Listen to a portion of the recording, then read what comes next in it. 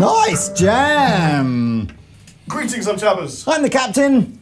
We have some stunning looking, beautiful Gibsons here for you today. Yes. Look at that. And It's look all at golden. that. And it's all green. Green and gold. So, green and gold. Was that a song? Wait, is it the Was dress? that a Bob Marley song? Is that actually black? No, it's chameleon.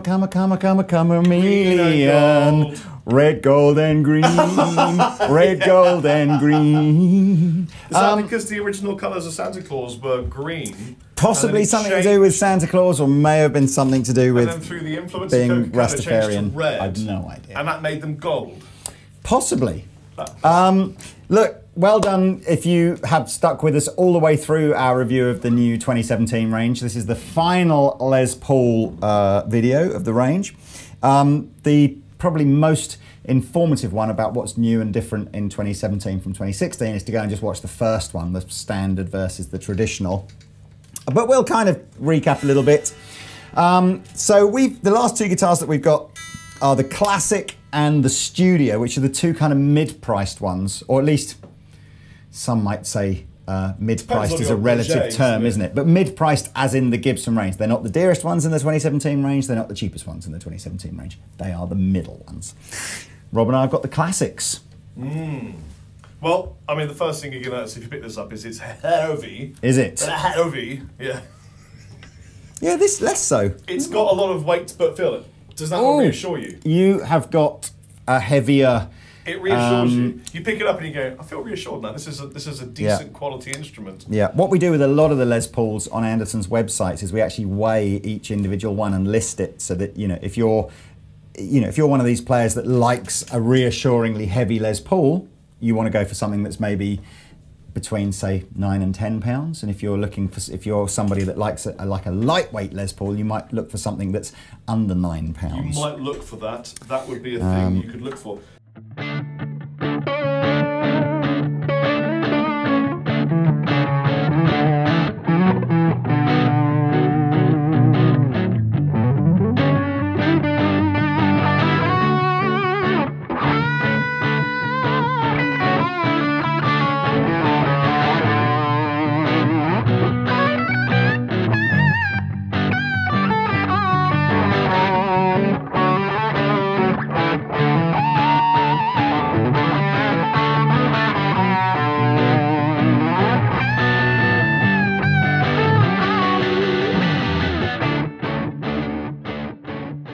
So Lucky Chappers has got the high performance model, and there's a lot of electronical wizardry here, and also inside, because you can assign different knobs to do different things and different kinds of stuff, and that's really cool. But I thought it might be fun if while I'm playing, Lee has a little twiddle of my knobs. By the way, I'm using a Red Dwarf RD1 into a Vert 212, nothing on the floor yet, and this is just...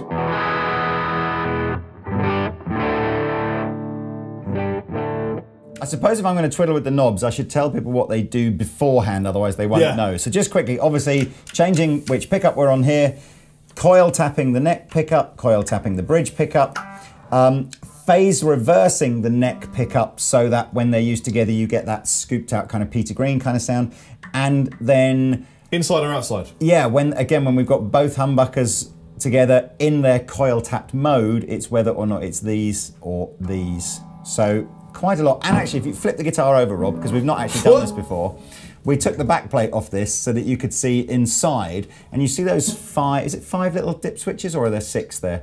But using those dip switches, if you go to the, have a look in the description below, I'll put one of the links in, but if you go to the Gibson website, it shows you about 1,000 different combinations of, or it tells you what each of those dip switches do, and of course, depending on what combination you've got of on or off, you've got hundreds of different, very subtle things. We like a lot of choices when we're rocking. Yeah, I mean, it's. I guess that's clearly you're not going to be mid-song going, just flip that over like that. But someone will. The idea is you set your kind of Les Paul up to be your perfect Les Paul, and then screw the back plate back on and lead it. Anyway, yeah, as Rob's playing, let's have a little fiddle. Yeah, here we go.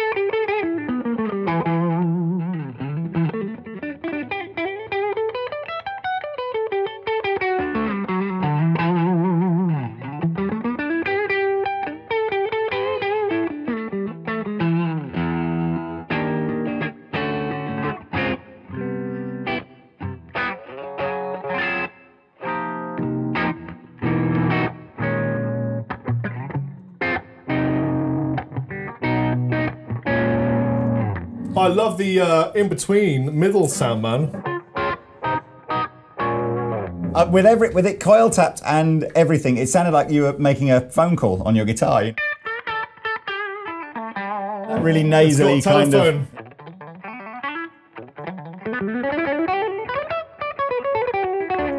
It sounded like Les Paul, but worse.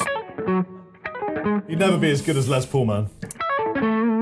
So these are the super classic 57s in the high performance ones. Or actually, at least this is the super classic and the classic 57. And then on the non-high performance ones, I've got just regular classic 57s. I think what they're doing throughout the whole range is the high performance model will always have a slightly hotter bridge pickup than the traditional spec model. Let's give them a little touch of gainage though. So I just wound up the dwarf.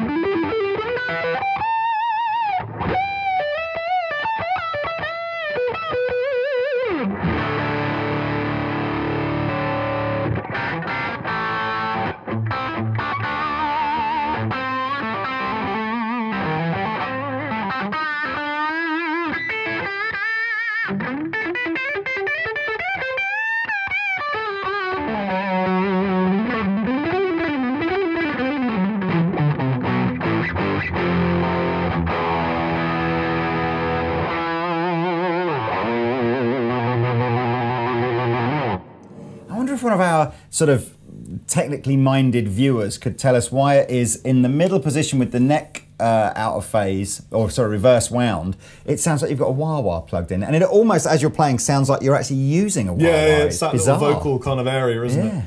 Anyway. Yeah, nice. So, flip the guitar over, Rob, and we'll just, again, high performance specifications means you get magic tuners that tune themselves, a slightly wider neck, and the all-access heel joint. Just things that make a lot of sense. Yeah, flip it over again. We have, and I've completely got this wrong in previous videos, of course, this adjustable zero nut is not made of aluminium, as I've said before. Titanium. It is titanium. Yeah. Titanium. I thought you said titanium. Somebody said I said aluminium, which I probably did. They were probably wrong. And you've got, aesthetically, obviously, the chrome pickup surrounds, different knobs. Aesthetically or aesthetically? I've always wondered that. Well, I don't know. Aesthetically, aesthetically. What if an ass is aesthetically nice? When is it's it aesthetically? Aesthetically. It's an aesthetic ass. Do you know what I found out recently? Because I bought a pram because I'm a dad. I'm going to be a dad soon. Yeah. It's exciting. Get in. And I bought my first pram, and I was telling my friend Joe from Riff City Guitar. I said I bought my first pram. He went, "What?" I went, "Pram." What do they call prams then? What's a pram? And for the first time in my life, I literally didn't know what an American word for something that's English was. And I said, a perambulator, a pram. And he went, I have no idea what that is. And they call it a stroller. Yes. Did you go Silver Cross or McLaren? I went Silver Cross. Silver Cross, baby. Everybody went Silver Cross first time. Come on. Come on, fam. Yes, Mary Poppins, eat your heart out. Yeah.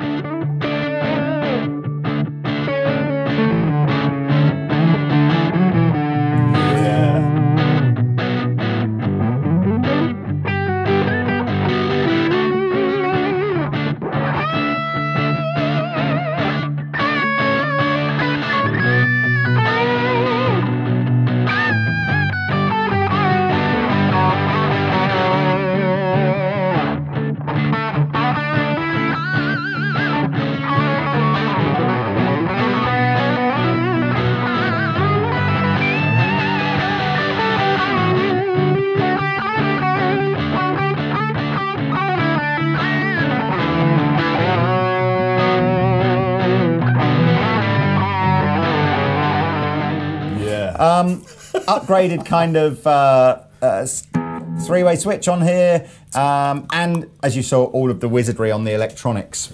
And I think does that come off if you want to be better looking? Yes, it does. It does, because you can. Do you know how you can tell? How can you tell? See, I have the screw. You know the little thing. Do you want to put it on for me? I hate doing this because I always think I'm going to break it. But there you are. Oh, it's so much better looking now. Oh man, look at that. Loads of nice colours on these, and again, Rory will put the colours on the screen now. And so every model is available either in the high performance spec or the traditional spec.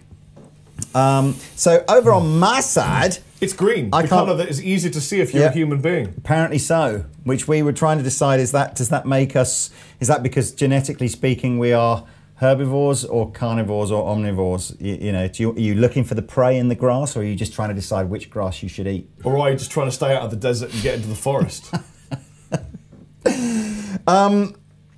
Yeah, I decided to choose one of the more leery colours for me. There are traditional colours in the Classic series. So, Classic 57s, a normal width, or a traditional width I should say, neck and feel to it. No magic tuners, although we have got locking tuners, so they're sort of semi-magic. Semi-magic. Normal Les Paul heel joint. None of the electronics do anything at all other than what they were, Les Paul designed them to do. And it sounds nice. It's high output. I mean, I've got my gain, my clean channel on like 11 o'clock here. So this should be, if you're watching one of the other videos we've done where we were maybe playing strats into this would be really clean at this point, but it does. You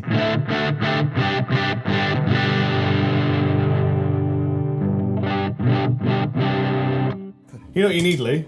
You need one of those magic tuners. Tuners, don't you? Your semi-magic wasn't magic enough. It's because this is a fresh guitar out the box. Let's so anybody else excited for the Diablo upgrade with the Necromancer? Diablo with the Necromancer. How's your gaming channel going? It's going great, actually. Yeah. Good for you, man. So what I've done is I've knocked the volume actually on both pickups down to about half, and that'll give me a nice clean.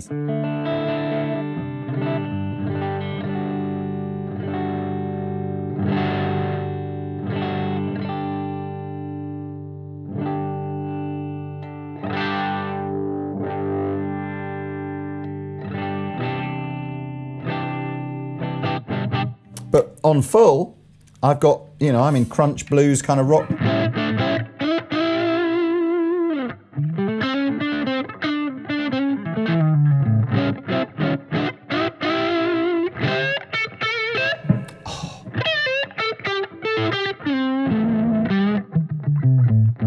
I love Les Pauls. Obviously that'll depend on what amp you've got. If you've got an amp with more headroom on the clean channel or a solid state amplifier or something like that, you probably will get cleaner tones than this.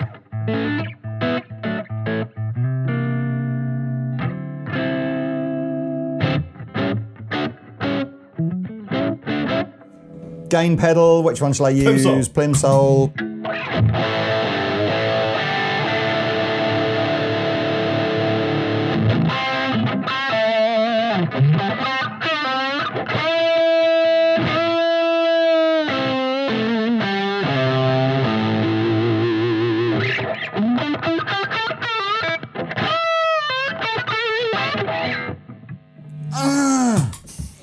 I don't know what happens with these. I don't believe in science or anything like that. I just believe that there's like some magician at the end of the production line just goes, good sound, and that's it.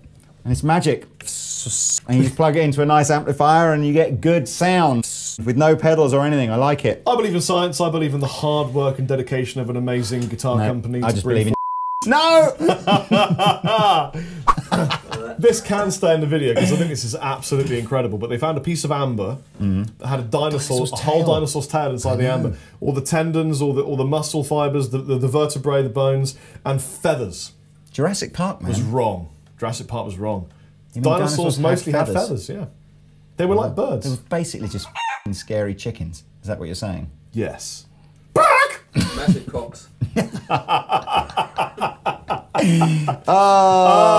look, anyway, these are just the first two guitars. Let's jump over to the other two guitars. So the classics, I should tell you how much these are. So in good old Blighty UK, you will pay anything from about 1,600 up to about 2,000, depending on whether you want the traditional or the high performance models. May I borrow the battery from your high performance Les Paul, please, Mr. Chapman? Robert Sutherland Chapman. That's my full name. We were going. Why did we decide that we would start referring to ourselves by our? That's it. Because Kenny Wayne Shepherd's got a great name. He has. Boom! We're on the studios now. So the studios are the next one down in the range. So again, depending on whether you go high performance or traditional spec, expect to pay somewhere between the sort of 12 and 1,500, 1,600 sort of mark. This time round though, Rob's got the basic traditional spec one, and I've got the high performance one. So I can kind of give you as a reference here, to jump between the traditional spec neck and the high performance neck is really not, it's not like the neck that was on the 2015 high performance, which was about 3 or 4 mil wider than a traditional neck. This is like just a teeny weeny bit. Teeny weeny bit. And you don't really, I mean, you do feel a difference, but you don't really sort of go, ooh. And got loads, well, actually, no, I tell a lie. So slightly... some of them, these two. Yeah, have you got coil taps on yours as well? Only these two. So, I don't know, yeah, it's weird. So the classic traditional spec doesn't have coil taps, but the studio, whether you buy the high performance or the traditional spec, has coil taps, but my other two controls don't do, you know, I haven't got that phase reversal or anything like that. We've got 490 and 498 pickups now. Mine is the 498 Plus, which is the slightly hotter one than Rob's.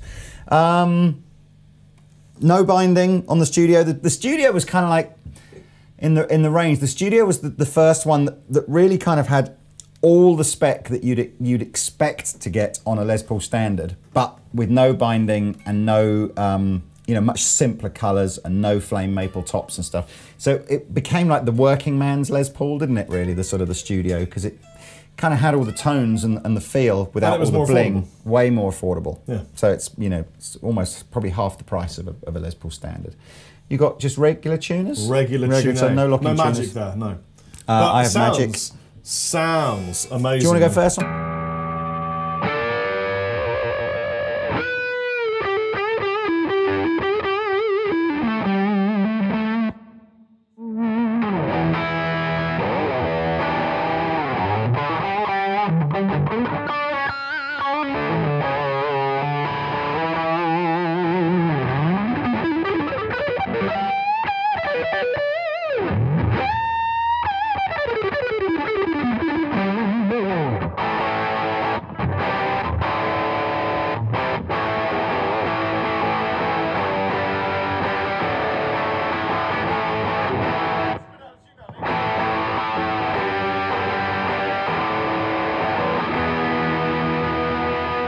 Yeah, what it needs is a button I can press just back here. Ah, you see? Tune yourself out, yeah, but it's not.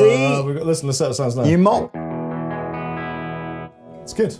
Obviously, if I want to, I can remove the scratch plate. I don't think I've ever seen a black guitar with no scratch plate. Does that look cooler? I think it does, actually, doesn't it? Yeah, it looks a lot cooler. Oh, look, we've missed the dust on the back here where we've not dusted it underneath the scratch plate. So this is, yeah, so again, one of the other things I haven't really talked about much as we've done this whole Les Paul video is there are different forms of weight relief that Gibson put on the different models. So again, if you're looking for guitars that are either, you know, heavier or lighter. This is a lot lighter, isn't it? Yeah, have a look on the specs. That was what made me think I'd pick these up, and these have got the ultra modern weight relief, so they're like the Swiss cheese all over.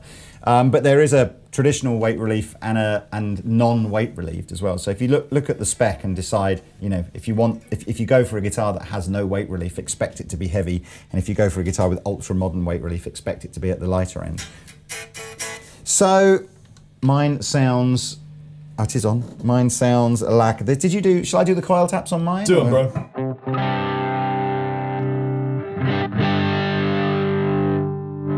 Do these sound hotter to you, these pickups, than the classic 57s? I think they have a very different sound. Yeah, they are. They've got a more pronounced sort of upper mid-range, haven't they? That's sort of like that more cocked wah kind of. Yeah, barkier, that's the right sound. Bark!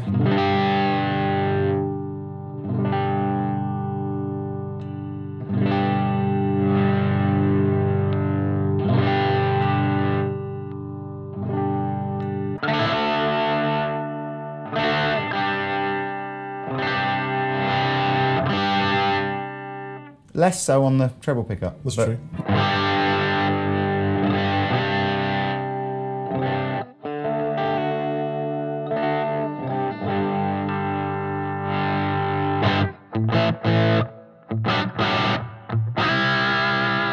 Really different sounding. We should probably do the final jam with one of us on one of these and one on the studio.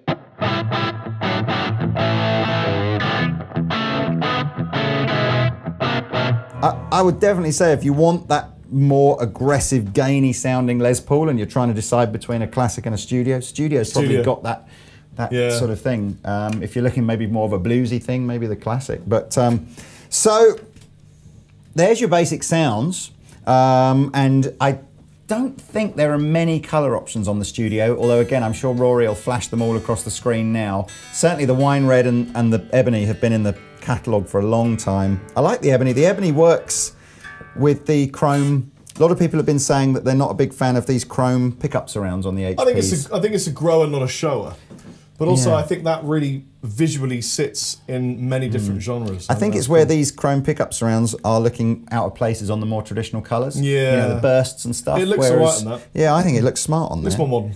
And again, people seem to have just stopped mentioning the fact that there's no poker chip on these guitars anymore. They've just sort of gone, depends on where you look. This is where you are. Some people mention it all day long. Oh, really? And some people don't. Yes. Some people have better things to worry about. Yeah. The other thing I should mention as well, again, is that you get a full hard case with any of these models here. If you buy a traditional spec guitar, I don't know, I'm pointing at that one, traditional spec guitar, either the classic or the Studio, you'll get your wooden kind of shaped traditional Gibson case.